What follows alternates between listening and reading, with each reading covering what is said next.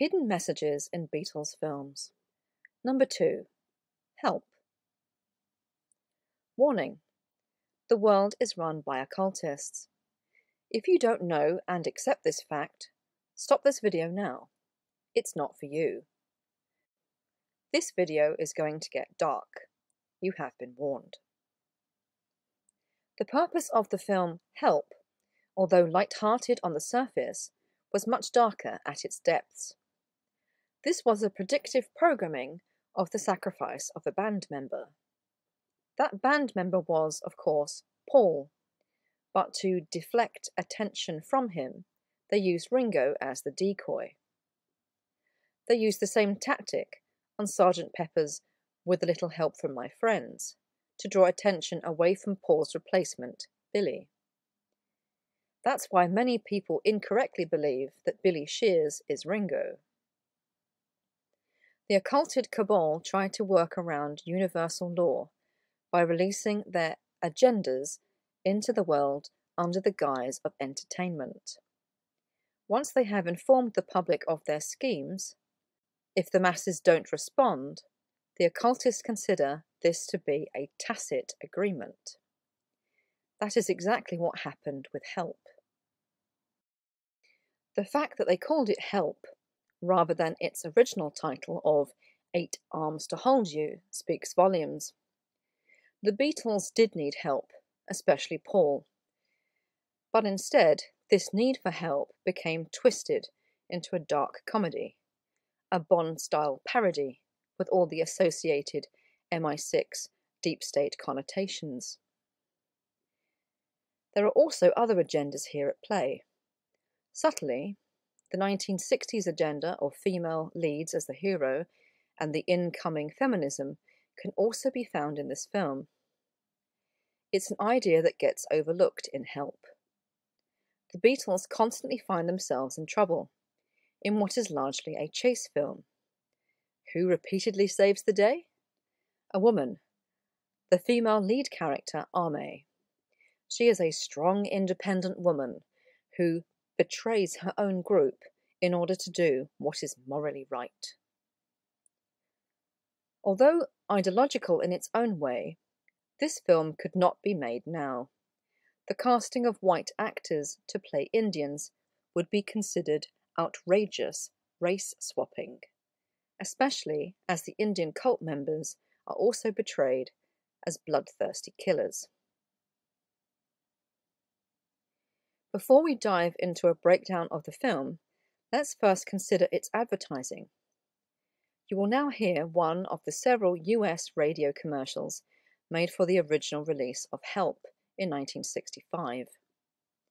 It's aimed at the adult moviegoer who needs help because they were slow to watch the first Beatles film and fall into the Beatles spell. Hey you, adult moviegoer. Better wise up. You need help.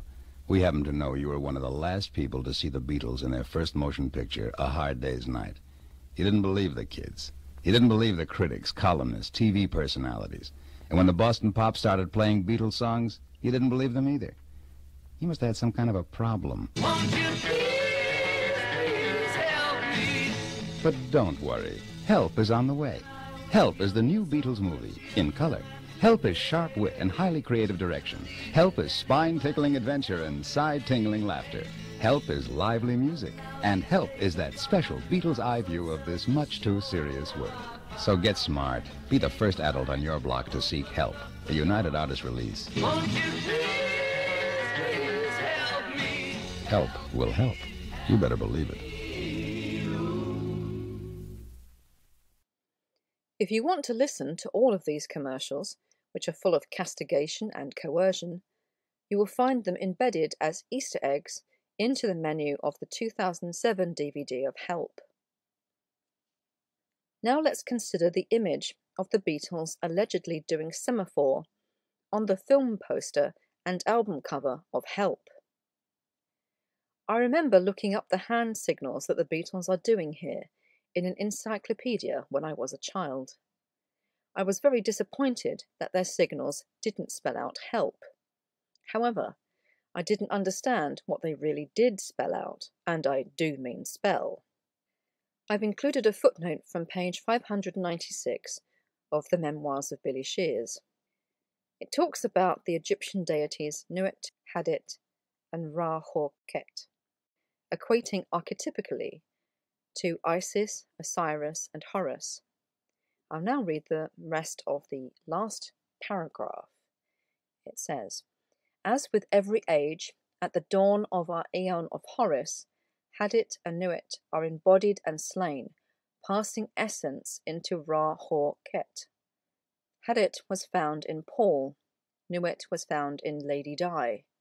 They co-inhabited this realm for 1,899 days before Hadit, Paul, was sent to Ra-Hor-Ket, William. On help, the lads do not spell help in semaphore flag signals. I've blown up the section underneath that explains what the Beatles were asked to signal. From left to right, Osiris slain, the element of earth set fighting, Typhon and Apophis, and Morning Isis. 3 of these signals are featured in the Thelemic magical ritual of LVX, or Light of the Cross, which is celebrated by both Aleister Crowley's AA and also the Hermetic Order of the Golden Dawn. The odd one out is Earth Set Fighting, which is part of elemental magical rituals. On this slide, I've rearranged the signals into the correct order of the Light of the Cross magical ritual. If we include a still frame from Help of the character Foot, signalling Osiris risen as well, we have the full set. Why didn't they get the Beatles to include the Osiris risen signal? I don't know. Maybe because Paul was still alive at the time. He, as Osiris, would not be risen until his ritualistic murder had been performed, and his soul had been transmigrated into Billy, who is Horus. For comparison, here are the Light of the Cross drawings taken from Thelemopedia. Sorry about the size, but I wanted to get all of the signals into one shot. This is the opening shot of Help. The occulted cabal start as they mean to go on, with an image of the dreaded Kali, although throughout the film they refer to her as Kylie. It is a parody, after all, and perhaps they were trying to avoid the complaints of millions of offended Hindus. Then we see a parody of the 19th century Thuggee cult blood sacrifice, although really it is symbolic of the occulted cabal's own ceremonies. I don't think the actual Thuggee cult did anything this elaborate. They mostly just strangled their victims and then robbed them. Here are the opening words to Help, spoken by the cult leader, Clang. In the name of Praverti, daughter of the mountains, whose embrace with Rani made the whole world tremble, whose name is the terrible, whose name is baneful, whose name is inaccessible, whose name is the Black Mother, Mother of Darkness, Kylie. We turn our hearts to Kylie, drinker of blood, Black Mother, Kylie. Killer of demons, gorge on this flesh, our offering. A couple of points to note. Kylie, of course, is really Kali. Praverti is probably a corruption of Parvati, another Hindu goddess associated with Kali, who is the mother of the universe. And Rani is actually a title, like queen or princess, so it doesn't make sense. Perhaps it was originally Rama, which is an avatar of Vishnu.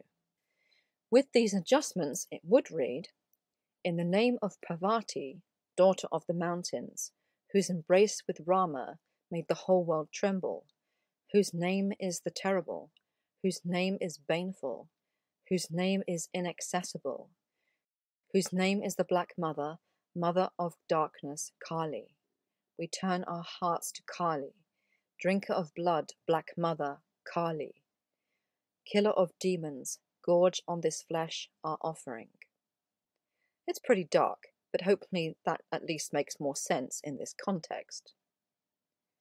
Many years later, in 1984, rather aptly, Hollywood would pick up on the ideas expressed here in Indiana Jones and the Temple of Doom. You may remember these scenes from the Kali Ma ritual in the film. This film was considered so offensive in India that the Indian government banned it when it was first released. In Help, the death cult has many priestesses. Notice their headdresses with their sunburst-inspired design. This is associated with the illumination of ideas within the occult.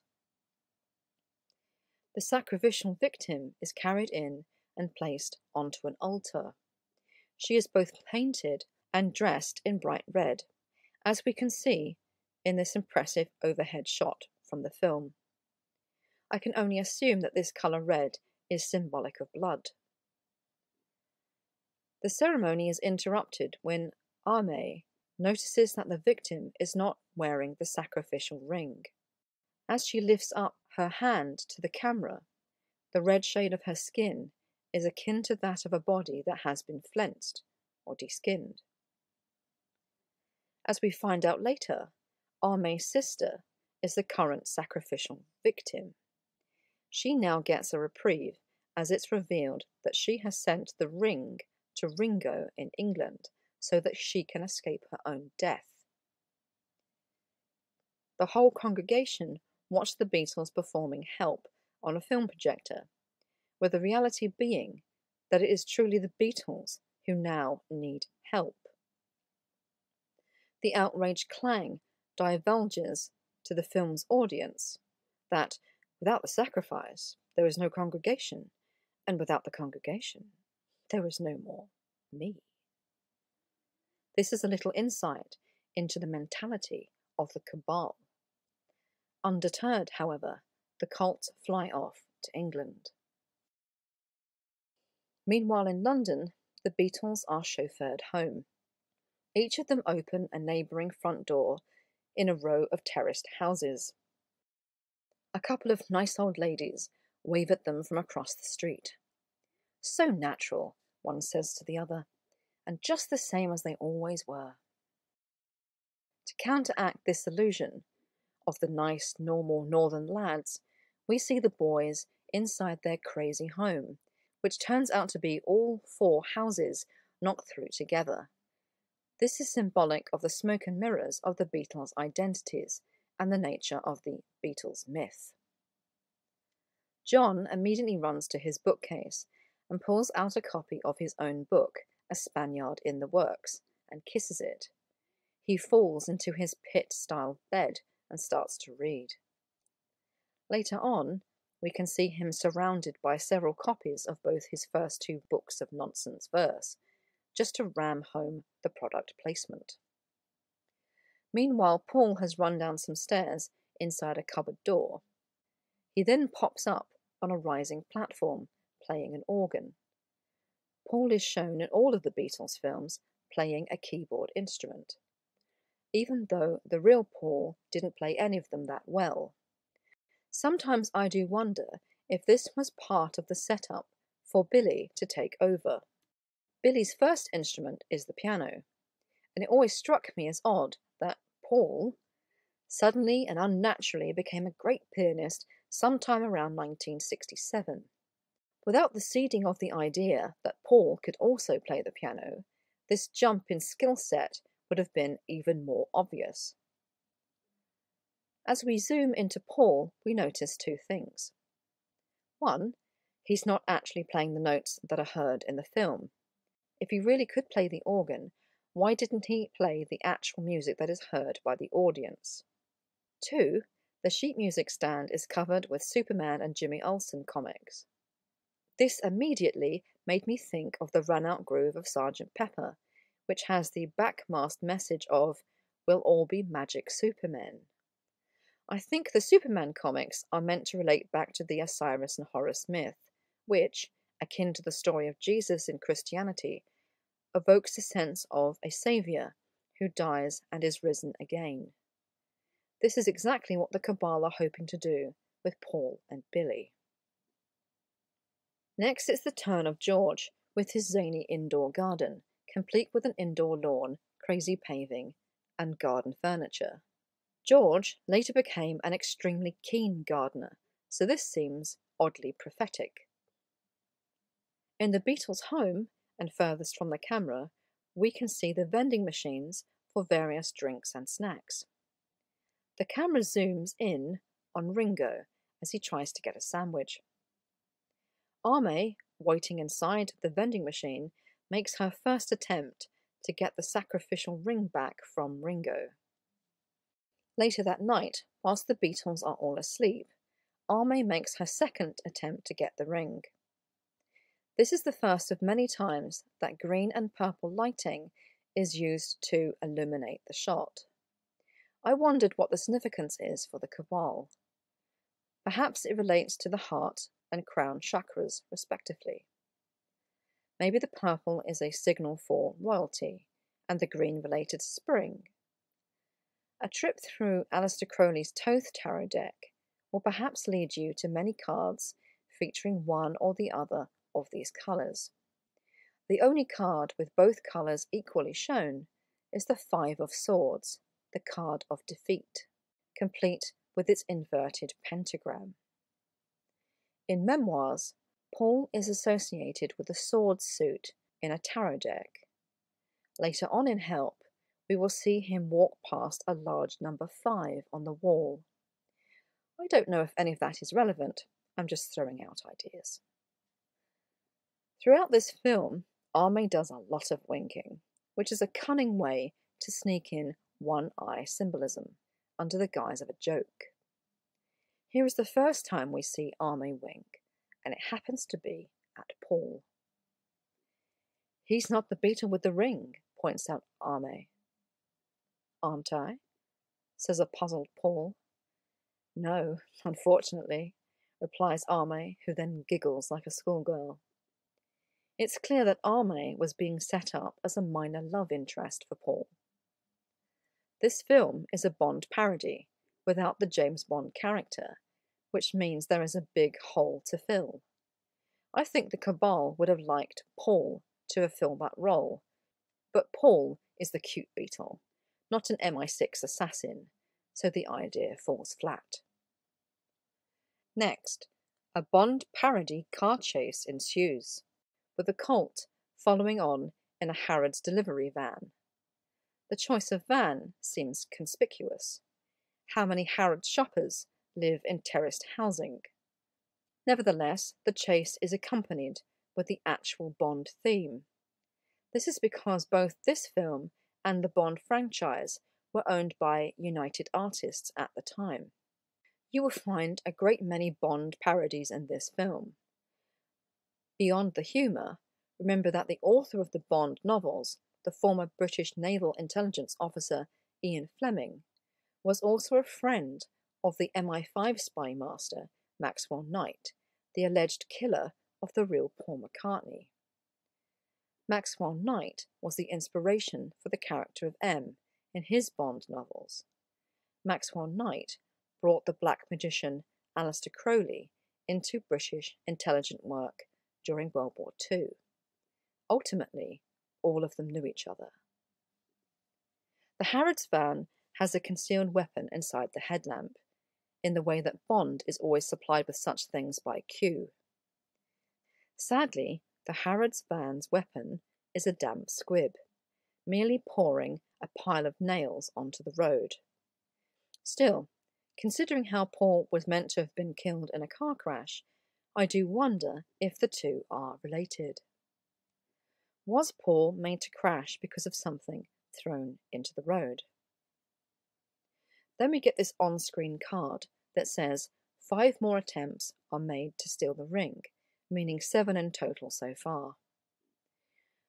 In the major arcana of a tarot deck, these numbers correspond to the Hierophant and the Chariot. In Crowley's Thoth deck, the Hierophant is not just some boring pope, he is a knowledgeable, dark occultist. The Chariot indicates victory, usually after prolonged hard work and planning, with obstacles in the way. This could all well be a synchronicity, but it also describes the scheming of the cabal. Very briefly, the next few attempts to steal the ring are using an electromagnet to attract the ring, a member of the death cult hiding in a postbox to grab the ring off Ringo's finger, a blade used to slice off Ringo's finger, utilizing the mechanism of a weighing machine, a hand dryer being switched from blow to suck, which somehow destroys the room. At this point, Ringo, who for some reason is always portrayed as stupid, suddenly comprehends the situation he is in. The other Beatles laugh at his slowness, in just the same way that the cabal laugh at normies, who do not understand how the whole world is steered by them. At the same time, Arme breaks the fourth wall to tell the audience that she is not what she seems, just like most cultural revolutions. The next attempt to snatch the ring is made while the Beatles are in the studio, recording You're Gonna Lose That Girl. This scene is pure propaganda and is included to perpetuate the myth of how the Beatles produced their albums.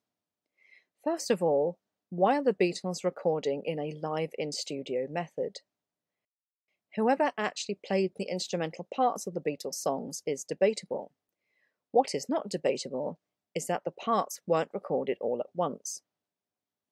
That would be very difficult to do on either a 4 or 8 track recorder, which is mostly what was used in the 1960s. Even on a recorder with sufficient tracks, if a song is recorded with the musicians this close together and all at once, it makes the mixdown very difficult, because all the parts bleed into each other, due to a lag of acoustic separation.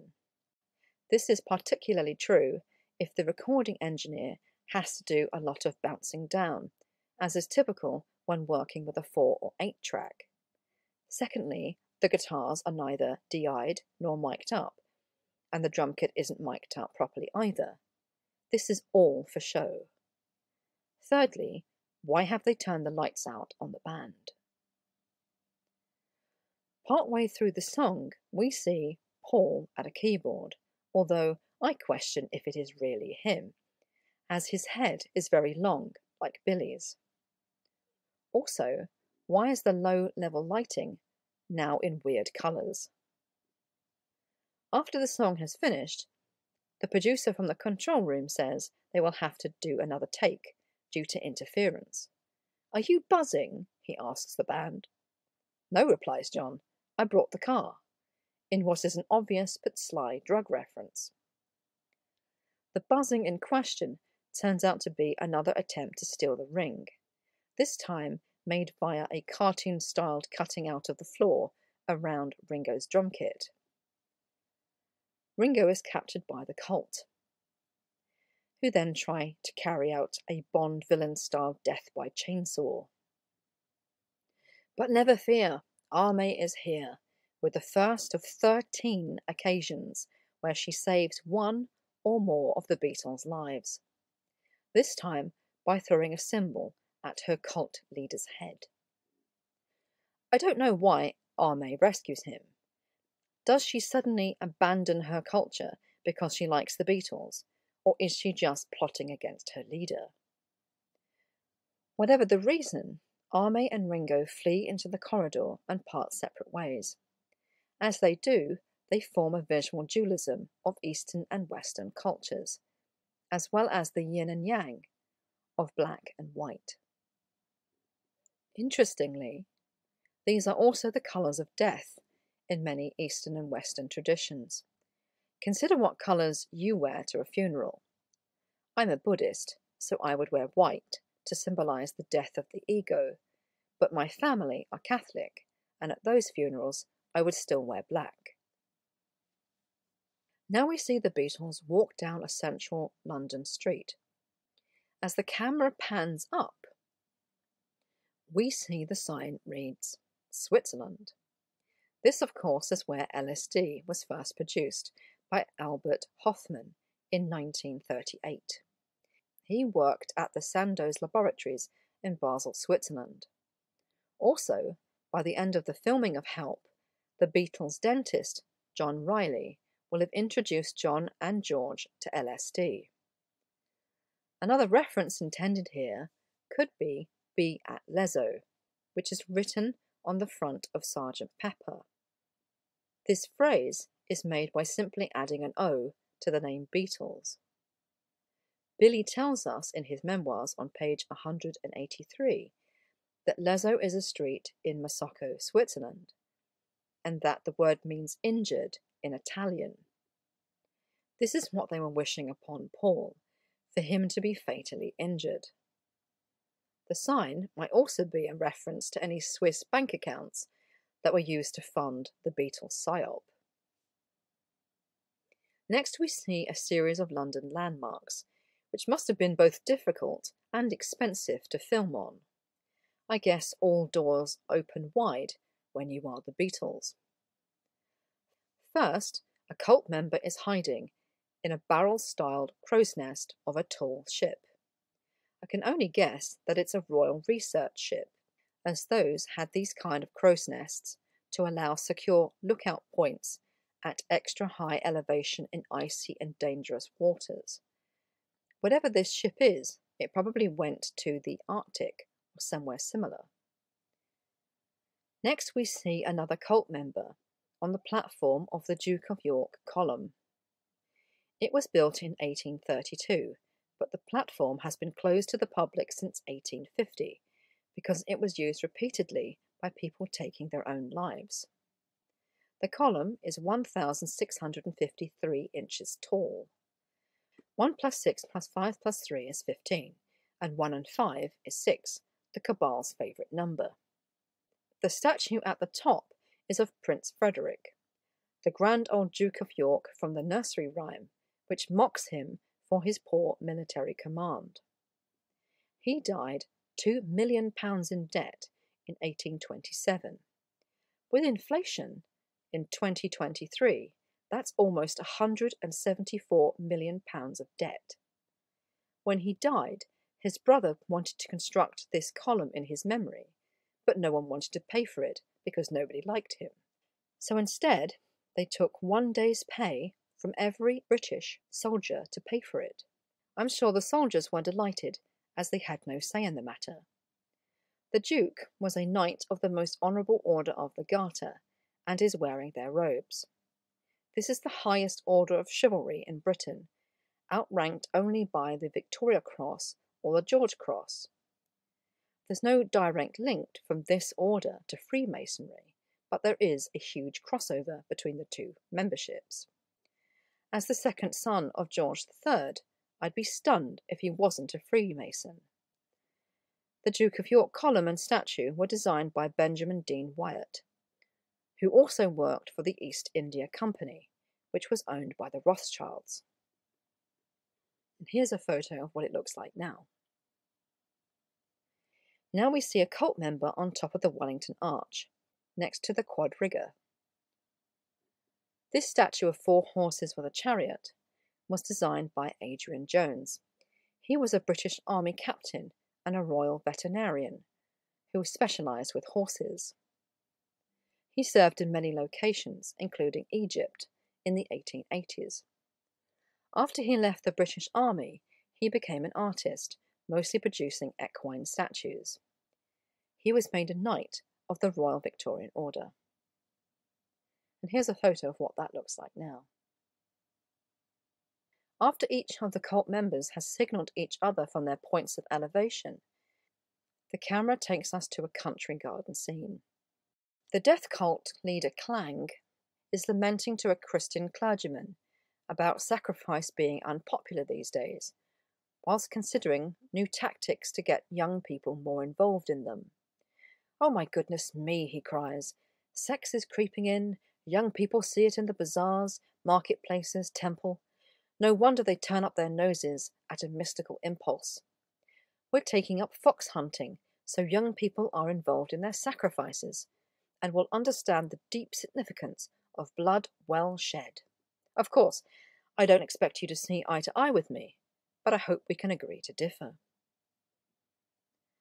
By now, the Beatles have made their way to a somewhat fake Indian restaurant. Ringo shows his ring to the fake Indian doorman. "Does this ring mean anything to you?" he asks. Freemason?" replies the baffled doorman. Even if the Beatles weren't Freemasons themselves, the majority of the people in high positions around them certainly were. The Beatles are shown around the restaurant, unaware that the cult members have infiltrated the place and killed most of the staff.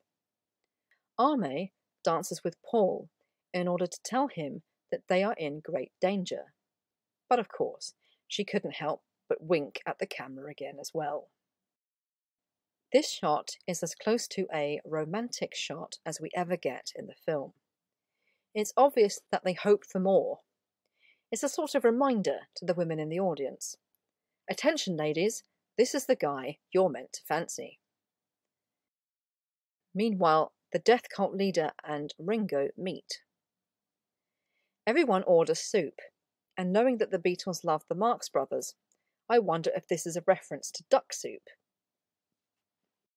John fishes round granny glasses out of his soup, which belonged to the recently deceased cook.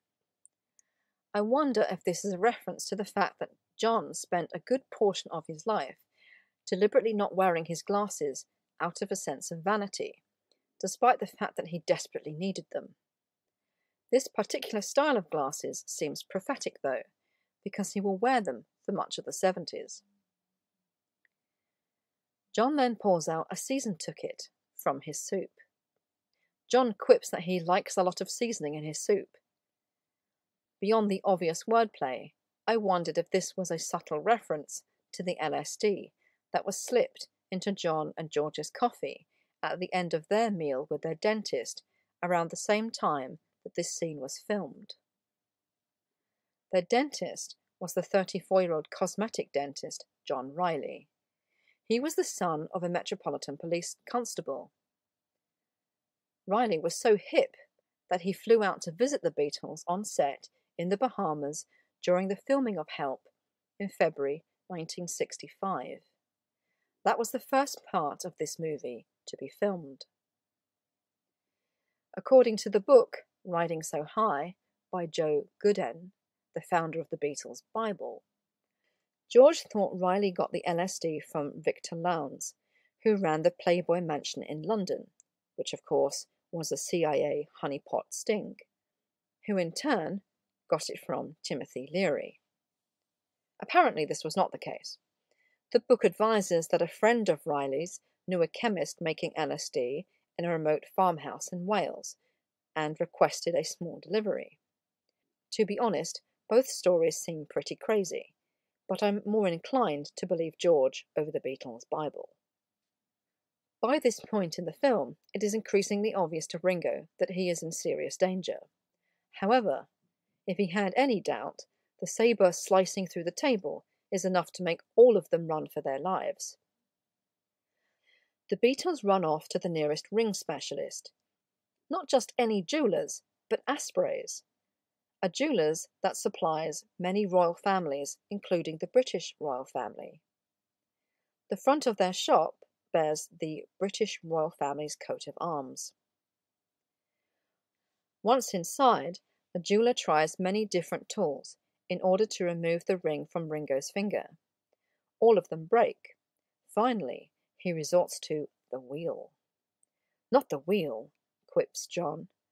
"Even the Royal House of Hanover had the wheel, sir," replies the jeweller. However, this is to no avail, because the wheel also breaks.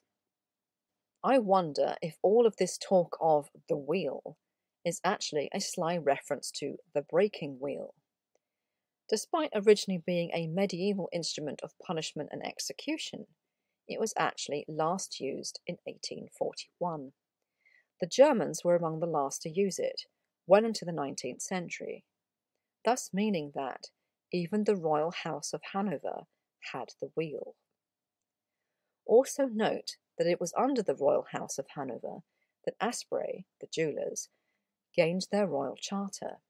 The House of Hanover originated in 1635.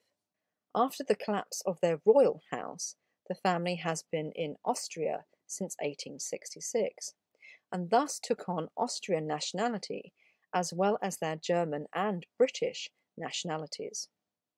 This is interesting when we consider that the Beatles run off to Austria later on in the film. The breaking wheel was also the inspiration for a line in a poem by Alexander Pope, "Who breaks a butterfly upon a wheel?" This has since become a saying in English, meaning the use of excessive force to do something minor, especially if it results in breakage. The breaking wheel is used to shatter the bones of the body before tying that body to the wheel, suspending it in the air on a pole and leaving it to rot. This shattering of the body and the breaking of butterflies makes me also think of MK Ultra and similar mind control techniques, which shatter the mind instead. In 1966, the Rolling Stones drug bust was famously reported in a Times editorial piece with the headline, "Who breaks a butterfly on a wheel?" Is there an in-joke here? The butterfly in question was Mick Jagger. The wheel was the judicial system, which had just sentenced the Rolling Stone to a draconian prison sentence for a minor drug offence. With the jeweller out of ideas to help Ringo, he tells him, "You need to see a specialist." Somehow, this equates to the Beatles finding the nearest scientist, although it's not known how or why they know these scientists. On one level, the next scene is a parallel with Bond going to see Q in order to get kitted out with some state-of-the-art secret weaponry.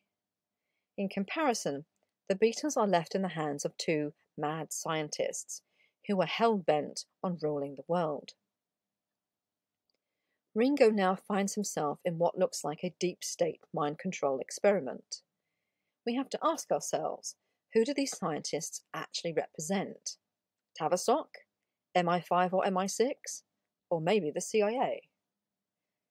After strapping Ringo to a device that is dangerous enough to require everyone else in the room to hide in a bunker, George asks the assistant if Ringo will still be able to play the drums. "Did he play a lot?" replies the assistant.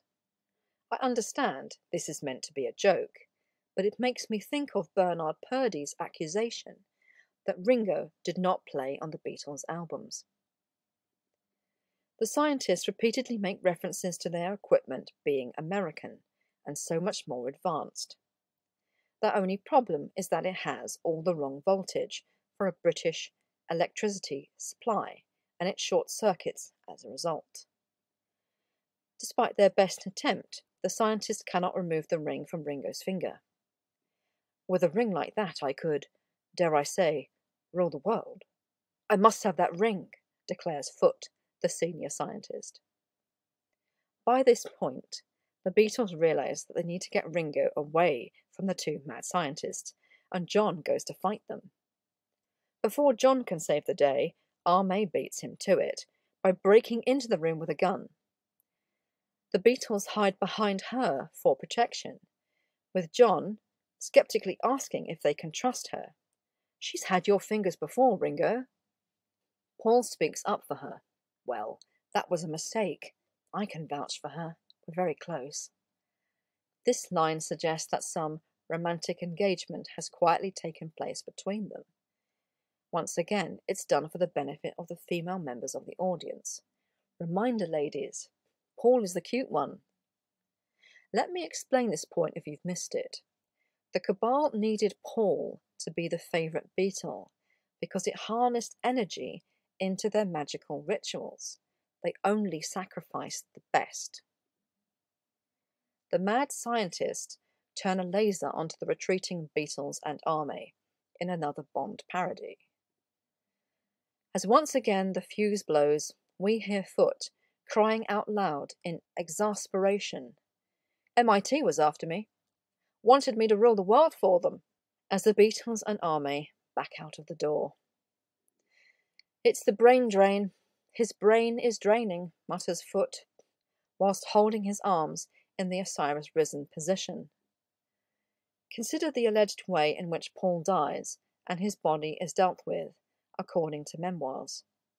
In that book, we are reminded that, in accordance to ancient Egyptian custom, Paul's brain was removed and consumed. And by that I mean they ate his brain. I told you this would get dark. All pharaohs in a continuing line of succession practice this tradition, in order for every pharaoh to contain every other pharaoh, like a set of Russian dolls. Back home with Arme, the Beatles perform You've Got to Hide Your Love Away. This song is used to facilitate Paul's awkward winking at Arme and introduce more one-eye symbolism from Paul. Although this song is often thought to be a reference to gay love and possibly Brian Epstein, I wonder if, in this context, it's also a prophetic reference to John coping with the death of Paul, without ever being able to publicly speak about it.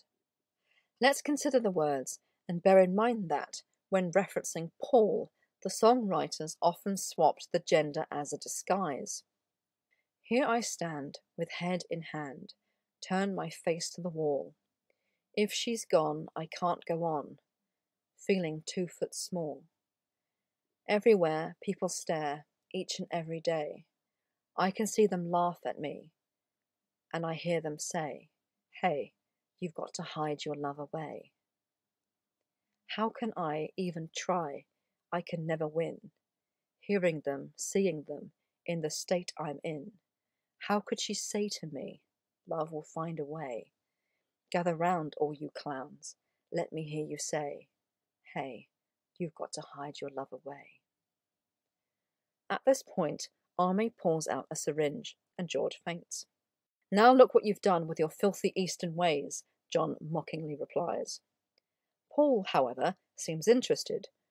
What filthy Eastern ways are these? He inquires. Arme then explains about her cult and her sister, the sacrificial victim that we saw at the beginning of the film.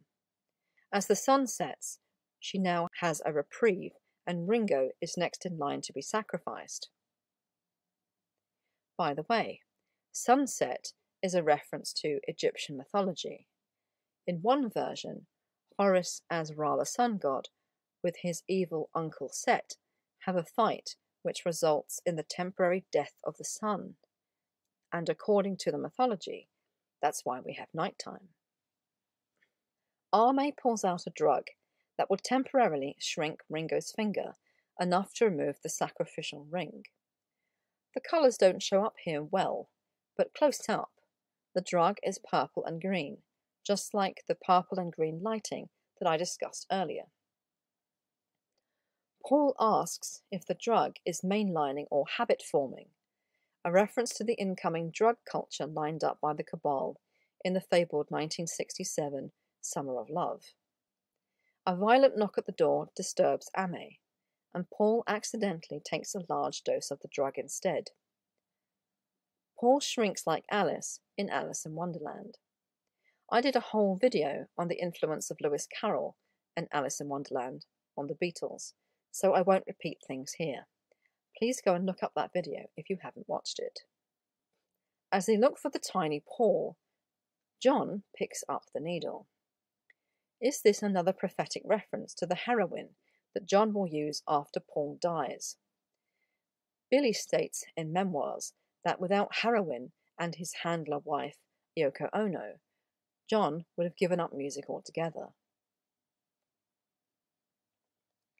Paul has an Alice in Wonderland-styled adventure on the floor, with all the LSD and mushroom references that go with that. He wraps himself in George's discarded chewing gum wrapper and hides inside the now gigantically large ashtray. Meanwhile, the death cult are outside, hiding in a hearse. This made me think of something I saw on one of the I Am a Phony videos. For those who don't know, these were a set of mysterious videos posted on YouTube many years ago that discuss the PID theme. Judging by their content, they must have been made by or with the approval of a Beatles insider. In one of those videos, I remember seeing the registration paperwork for a Beatles vehicle. It was a 1965 Austin Vanden Plas Princess, with the ownership transferred to the Beatles Limited and stamped by the DVLA office with the date of 15th of September 1966, just a few days after Paul's death.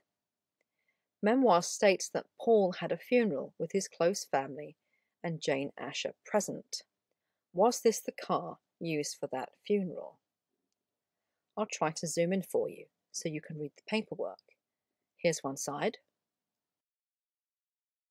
and here's the other.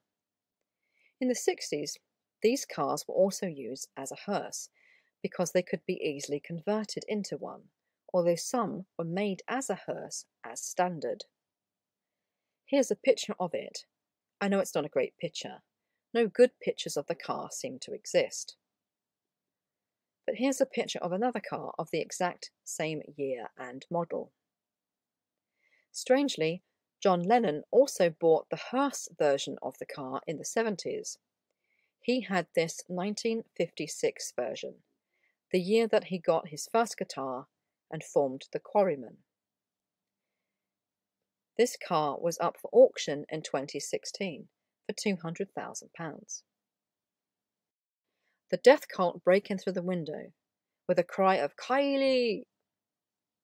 As a fight breaks out between the death cult and the Beatles, Wagner's prelude to Act 3 of Lohengrin starts to play. This is interesting in so many ways, but I'll try to be brief.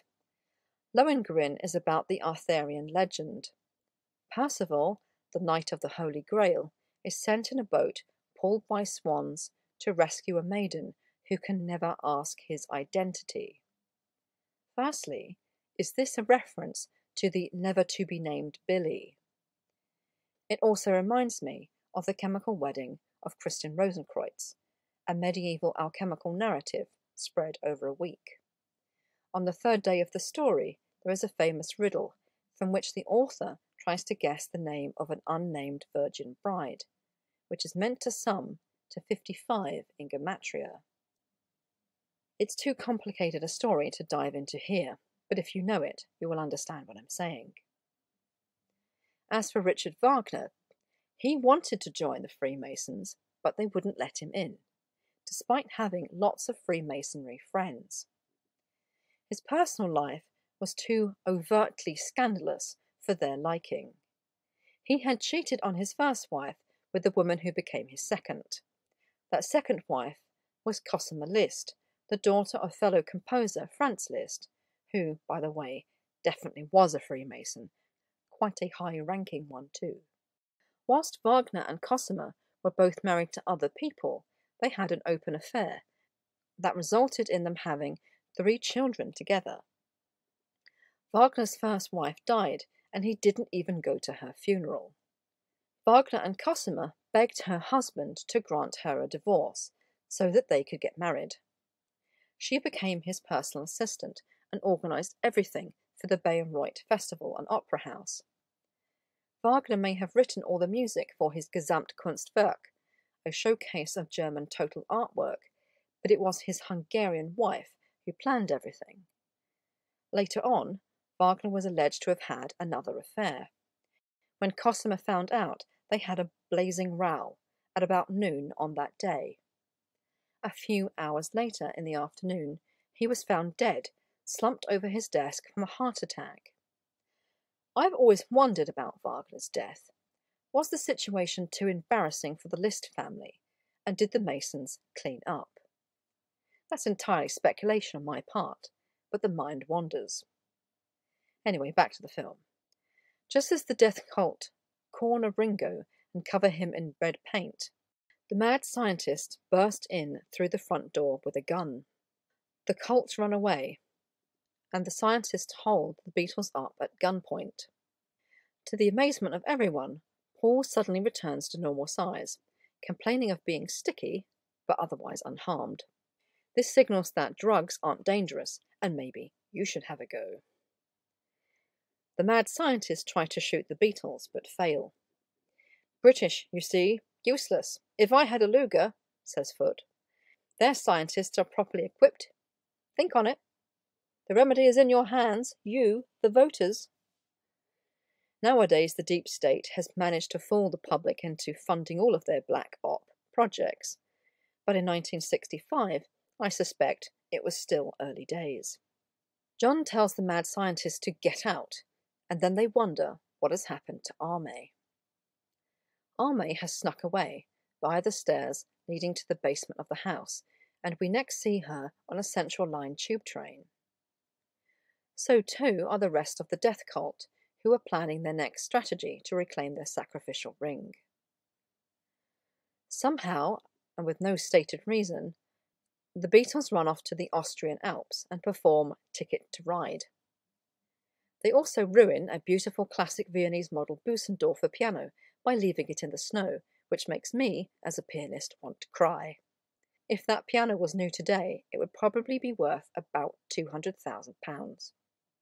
The song Ticket to Ride is allegedly a drug song, with a reference to riding so high.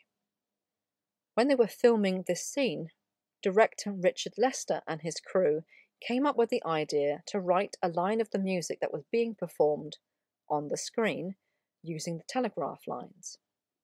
Their efforts make me, as a music teacher, want to cry. Currently, this would sound like this.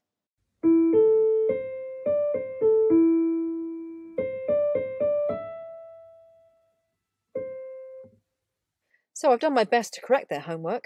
I can't change the backward notes, but now it sounds like this.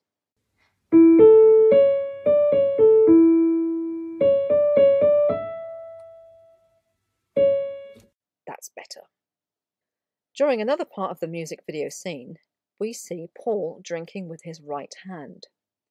We are told in memoirs that this sort of thing was used to help the right-handed Billy in the future. By creating a confusing situation where Paul might equally do things with his right or left hand, Billy could avoid scrutiny if he occasionally forgot that he was meant to be left-handed as Paul. As the Beatles ski away from the now ruined handmade piano, we see them inside a triangle, formed by its upturned lid. As well as being a reference to pyramids of power and the all-seeing eye, it is also the magical element of fire, ironically seen in the snow. Meanwhile, the mad scientists Foote and Algernon are also in the Austrian Alps on a ski lift. They have a plan to hook Ringo's leg as he passes them on a sledge. As they hook him off the ground, we see Ringo as the Hanged Man tarot card. In Crowley's Thoth Tarot, the Hanged Man card represents the sacrifice of Osiris, and of course, to the Cabal, Paul is the modern-day incarnation of Osiris. Next, the scientists sneak a bomb into the hands of George, who is playing a game of curling. It results in blowing a hole in the ice. Up pops a crazy cross-channel swimmer, played by the very plucky Beatles roadie Mel Evans, who was covered in goose fat to do this scene and quite perturbed when he had to do it twice. The Beatles are now being watched by the Death Cult, who are also in the Alps. The Death Cult chase the Beatles down the ski slope. Armay directs the Beatles away to safety, while the cult leader Clang accidentally wins a ski jumping contest in yet another Bond parody. After Clang takes first place on the podium, we see the cult's flag hanging alongside the flags for France and Switzerland. The cult's flag has sun and illumination symbolism, and I've included the sun card from the Thoth Tarot deck for comparison. In what might be another prophetic move, we see the Beatles hiding as members of an Austrian marching band, quite like the Sgt. Pepper band that they will become in 2 years' time. The shot the producers chose to include in the film is really accurate, as it doesn't include Paul. The continuity shots, however, do include him. I got a comment left on one of my videos the other day by someone who was convinced that all the Beatles knew how to play wind instruments. Judging by these photos, they didn't even know how to hold a rotary valve trumpet, never mind play one. Next we see Clang, the cult leader, laying in wait for the Beatles with a flamethrower. The Beatles are skiing at night, which seems really weird and quite dangerous. Even though they use doubles for most of the skiing scenes, the close-ups seem to be the real Beatles. In any case, with their ski rods on fire, they quite literally light the way down the slope and straight into the train station, bound for home to London. I know they will have shot this scene at night to make the flames seem more impressive on camera in the dark, but I'm also sure that there's a little joke here about the Beatles being trailblazers. So, the jewelers couldn't help them, neither could the mad scientists, and running off to Austria didn't help either. Now the Beatles seek the professional protection of the famous Scotland Yard. As Ringo tries to describe the situation, he says that the death cult's religion is a different religion from ours, I think. I consider this to be akin to masterful speaking. The cabal that planned to sacrifice Paul in real life are in many ways just like the death cult featured in the film. Outside, however, the death cult are trying to hypnotize the Scotland Yard detective over the phone. Using a longbow, they shoot an arrow with a balloon of red paint attached to it through the detective's open window. Another arrow follows, which bursts the balloon. The red paint gushes out like blood. Before I go on to the next scene, I just want to point out how close in real life all the London locations have actually been so far. Pause the video if you want to take a look at this map. After the balloon attack, the Scotland Yard detective calls in protection from the British Army. We see the band playing I Need You in an outdoor studio, which of course is a pure joke. Note that the soldiers shown here to protect the Beatles were not extras or actors. They were real members of the British Army. As the camera pans across George, we realise that the Beatles are on Salisbury Plain, next to Stonehenge, and who knows what sacrifices have taken place there. Some alien contactees claim that Stonehenge is an 11th dimensional stargate. As the camera cuts to an aerial shot, we can see the Beatles are inside a magical circle of British tanks and troops. Looking closer, we can see the faint outline of an equally magical pentagram in tank tracks on the grass. The death cult now form an opposing army and war games ensue, as the Beatles now perform the night before. Arme, with some more winking to the camera, saves the day again by sabotaging her own side's plan to plant explosives underneath where the Beatles are performing. By using a reel-to-reel recording of She's a Woman, which of course is a reference to Arme herself, she tricks the death cult into planting the bomb in the wrong part of the field. When the bomb explodes, the Beatles and the British Army jump into action. The Beatles flee, thinking that they are being pursued to death by an enemy tank. Then they realise that it's Arme driving the tank, as she rescues them once again. Using cannons, the death cult blow up the Beatles' tank. Cue another piece of classical music. This time it's Tchaikovsky's 1812 Overture, which famously includes cannon fire in the score. Tchaikovsky was another composer who had a suspicious death. Officially, he died of cholera, but many people believe he was in fact poisoned with arsenic as a result of a court of honour death connected to his secret homosexuality. I'm sure if the cabal could have worked it into the plot, they would have rather used music from Tchaikovsky's Queen of Spades opera, which is a supernatural fantasy in which a secret Masonic code to unlocking the true meaning of sacred texts is said to be revealed to the audience if they can decode it. Having first thought that the Beatles and Arme have been blown up, the audience is then shown that they have in fact escaped into a nearby giant haystack. There must be somewhere in England where one can find sanctuary to think, laments Arme. So the army have failed to protect them. Next they try a well-known palace, in the hope that the Queen's protection will save them. The well-known palace is not actually Buckingham Palace, it's Cliveden House in Buckinghamshire, which at the time was owned by the Illuminati family, the Astors. It's now owned by the National Trust and run as a five-star hotel. Having previously asked Paul to drink with his right hand in an earlier scene, he is now directed to throw and catch a ball with just his left hand. That, of course, is not a problem for the real Paul, who is genuinely left-handed. Still, these sorts of hand-changing directions add more confusion into the mix as to his identity post-1966. In this scene at the card table, there is a lot of death talk.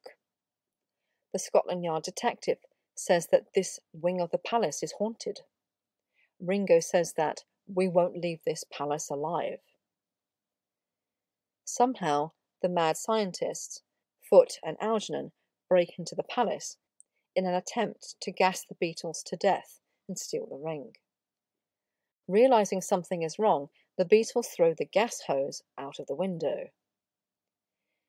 This means that the mad scientist accidentally gassed the guards instead of the Beatles.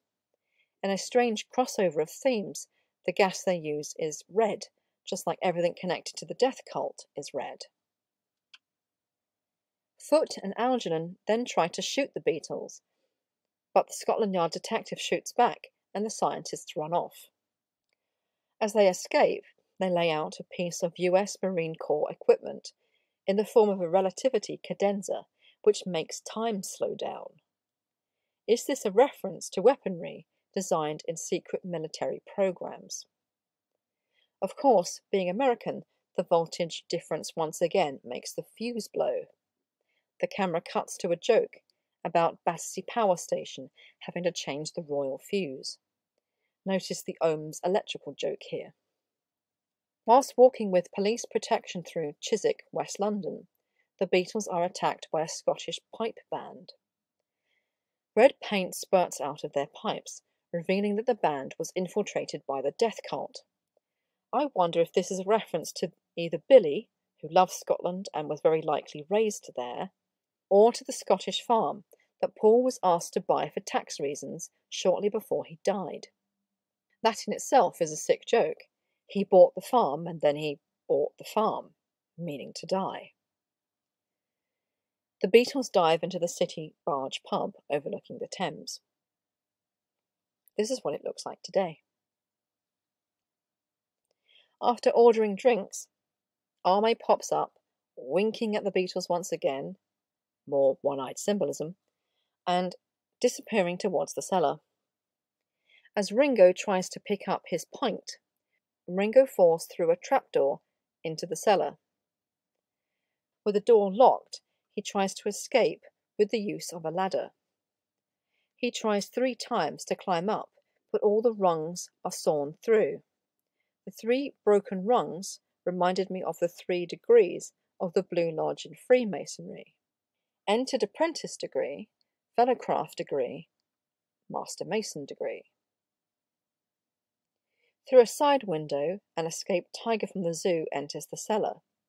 Arme pops up at the window to tell Ringo to sing Ode to Joy in order to lull the tiger to sleep.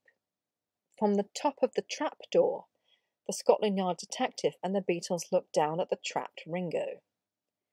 The detective also instructs them to sing Ode to Joy because the tiger was a gift from Berlin and raised on the classics. A massive sing-along of Ode to Joy breaks out as the detective starts to sing in German. Ode to Joy, the poem by Schiller that Beethoven set to music as part of his 9th Symphony, is both a Masonic and Illuminati song. It was regularly sung in lodges in Germany, even in Beethoven's lifetime. No one is sure if Beethoven was a Freemason, but many of his friends and his own piano teacher certainly were. In fact, his teacher was also the Grand Master of the Bond Lodge of the Bavarian Illuminati. Like the other classical composers featured in this film so far, he also had a suspicious death, in his case from lead poisoning, which was possibly a murder. Was the inclusion of both Beethoven and Tchaikovsky's music a reference to the song Roll Over Beethoven, with its line, "Roll over Beethoven and tell Tchaikovsky the news"? Another famous use of Beethoven's Ninth Symphony was in A Clockwork Orange. Kubrick's film hadn't been made yet, but the novel, which also includes the reference, was published in 1962, the year that the Beatles were signed to EMI. In A Clockwork Orange, the violent criminal Alex loves classical music, especially Beethoven. In prison, he undergoes a behavior modification called Ludovico technique. It's a kind of aversion therapy. He watches violent films whilst under the influence of nausea-inducing drugs. One of the films he watches has a soundtrack of Beethoven's Ninth Symphony. The unintended consequence is that it renders Alex unable to enjoy the music he once loved. Is the inclusion of this music in Help also a reference to mind control programming? In another leap of logic, the Beatles fly to the Bahamas. "We're not going there," protests Paul, except they did, for tax reasons. I've often wondered in this scene if the real Beatles are under these disguises. Until I know better, I will assume they are. As we look back at Paul, we notice the press ticket in his hat, which has always reminded me of the Mad Hatter in Alice in Wonderland. Once they get to the Bahamas, the Beatles play Another Girl on the Beach. Is this another gender-swapping exercise to disguise an analogy to another Paul, in the form of his doubles and ultimately Billy? Partway through this music video sequence, we see Paul on his knees in an attitude of surrender, while Ringo pretends to shoot him. Meanwhile, the Death Cult have followed the Beatles to the Bahamas on an airship called Mayflower, which will not need any explaining to my American viewers. The Goodyear sign on the front also bears their logo image of winged sandals, or talaria. The winged sandals are symbolic of the Roman god Mercury, which is also equivalent to the Greek god Hermes. In alchemy, Mercury, Hermes Trismegistus, and the Egyptian god Thoth are all the same being in different guises. In Crowley's Thoth tarot deck, named after that Egyptian god, he is the main subject of the Magus card. Soon the Death Cult catch up with the Beatles and a beach chase ensues. Once again, Arme is there to rescue them by taking them into an underground cave. As they enter the cave, Arme informs them that the whole of their temple was transported there just for Ringo's sacrifice, which means that the Death Cult are 1. Really committed to killing him, and 2. Loaded with money and resources to pull off such a piece of logistics, just like the real Cabal. The underground temple makes me think of the Dumbs that exist all across the planet. As Arme directs the Beatles into an underwater escape hole, the rest of her cult pour into the temple. Arme plays dumb about the Beatles' whereabouts, but in so doing, she accidentally makes the magical signal for the element of air and the god Shu supporting the sky. The Beatles swim away and resurface in the pool of a nearby hotel. Somehow they manage to find 4 bicycles and ride off to their freedom. Halfway down this road, they stop and decide that they are tired of running away and want to go back to punish their would-be captors. As they circle around in the road, the camera pans to the miniature pyramids that line both sides of the highway. Falling for a trap set by the Death Cult, the Beatles follow a trail of red footprints painted on the road, which leads them to what they think will be a temple. As they arrive at the supposed location of the temple, Paul walks past a large number 5. This 5 is the one I was talking about earlier, in reference to the 5 of Swords. Remember that Paul is associated with the sword suit in Memoirs. The Beatles, along with the police, enter the mysterious building and straight into an electrified cage. Ringo then falls through yet another trapdoor. He is captured, not by the death cult, but by the mad scientist, Foot and Algernon, and then bundled into a car. But of course, Arme is watching. George jumps on the back of the car. As it speeds away, the car crashes as they try to throw George from the vehicle. While stationary, George loosens the back wheel, so the car crashes again. Ringo and George then run off back to the police car, where they are informed of the detective's very famous plan. The very famous plan involves the other Beatles wearing masks and pretending to be decoys of Ringo. We see what we think will be Ringo walking along the beach. He is hit on the head and knocked out. After removing the mask, we see that it is in fact Paul. So far, this has all been very apt. Car crashes, masks used to pretend to be a Beatle, and Paul with a head injury. The cabal were quite literally telling us what they were planning to do to Paul here, only 1 year into the future. Then the decoy plan is repeated, this time with John, who is playing football in front of a sign that reads Tropical Exterminators. The death cult, posing as baseball players, release a smoke bomb and pick up the unconscious John, revealing him to be wearing a Ringo mask as well. The Bahamas police then run in with the words Lifesavers on an advert behind them. The very famous decoy plan does not work, however, as Ringo is then captured at gunpoint. The Beatles and police search for him, but he is in fact a prisoner. The mad scientists have taken Ringo onto their boat, where they are preparing to remove his finger in order to reclaim the ring. Of course, this won't do, and so Arme rushes in to save him yet again. As they try to escape, Ringo and Arme get held up at gunpoint, but she trades their freedom in for the orchid-based wonder drug that she used to shrink Paul earlier on. As they jump off the boat and swim away, they are immediately captured by the death cult. On the beach, the death cult are getting ready to finally sacrifice Ringo, and now also Arme for being a traitor. While a fight breaks out on the beach, Ringo wriggles his hands free. The ring flies off his finger.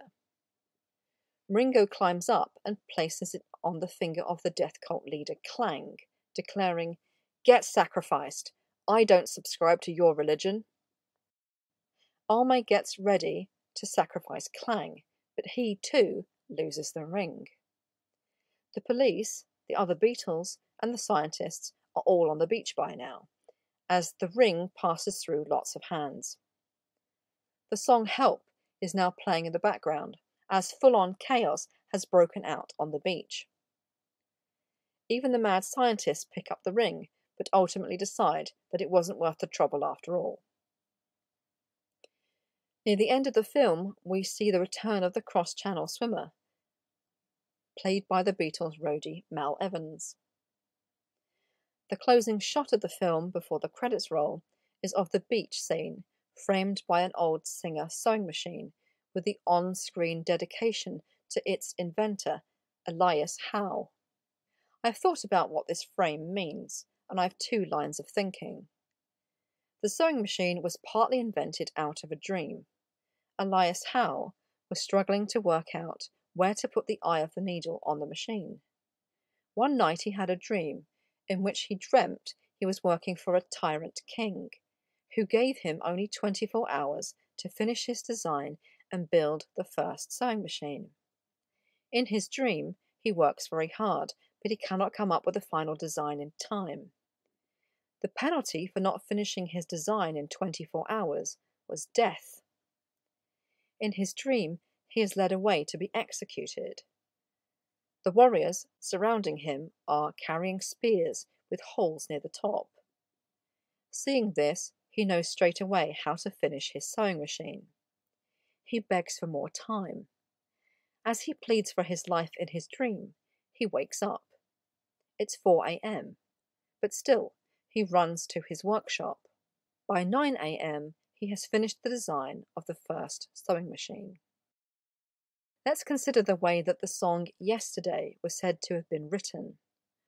Paul always believed that he wrote that song in his sleep, waking up with it from a dream.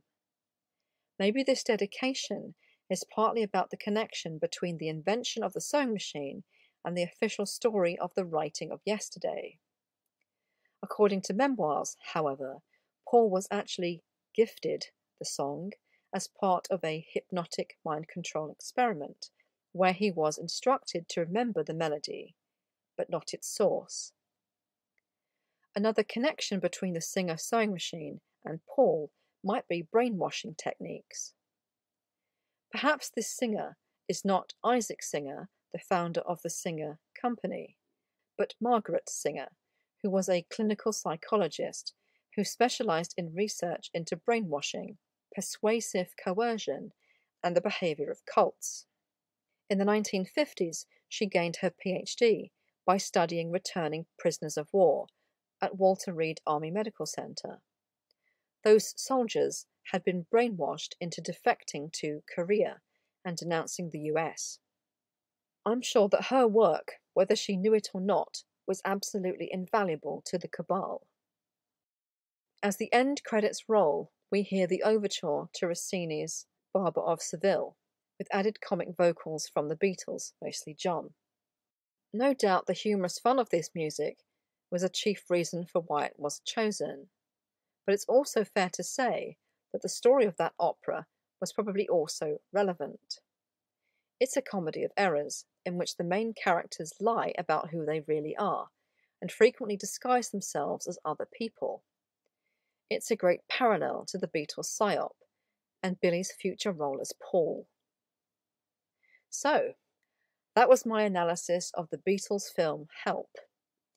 Many of the points I made could well be synchronicities, but equally, many of them were probably deliberate.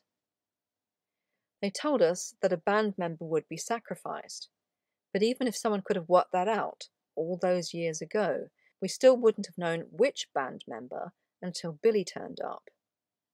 If I switch off my analytical self, I could still watch this film and enjoy it. But realizing that the Beatles really did need help, and that Paul was about to die, is, for me, heartbreakingly sad. Let me know your thoughts in the comments. Thanks very much for watching, and goodbye.